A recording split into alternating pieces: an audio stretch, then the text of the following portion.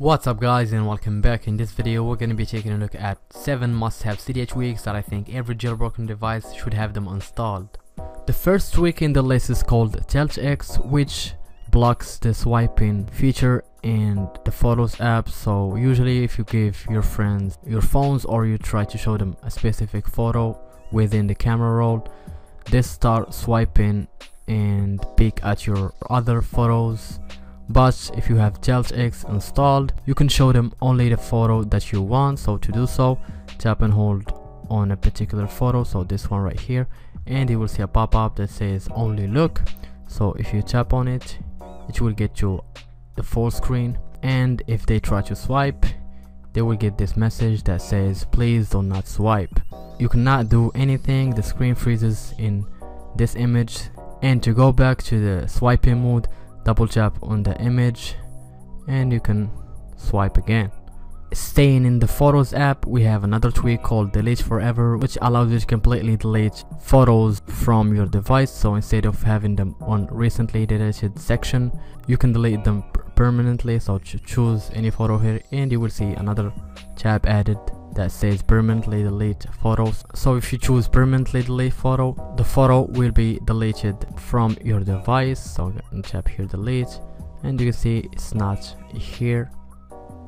The next tweak is called SmartLowPowerMode, which enables the low power mode in the lock screen when you lock your device. So you can see here it's enabled. If you unlock your device, it's disabled. So it's a good way to save some battery juice.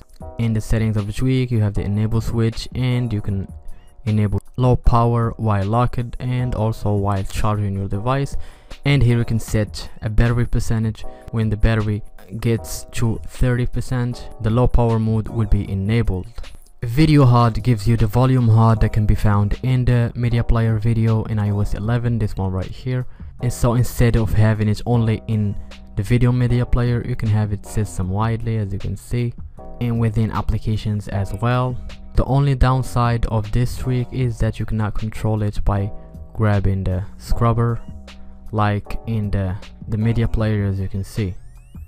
The next tweak is for the Cydia application. It's called Tweak Compatible. Once you install the tweak, you can see a bar added above the sections of Cydia. You can see here works, broken, info.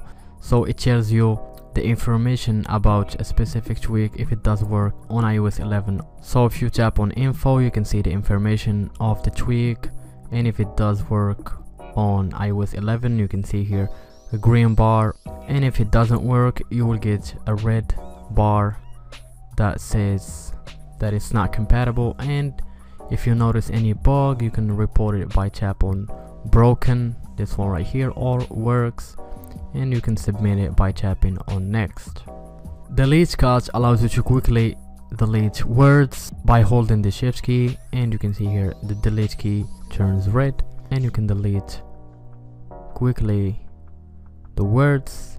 And the last tweak is for the keyboard as well, and it's called Emoji Key, which replaces the dictation key with the emoji to quickly access them from the same keyboard, as you can see.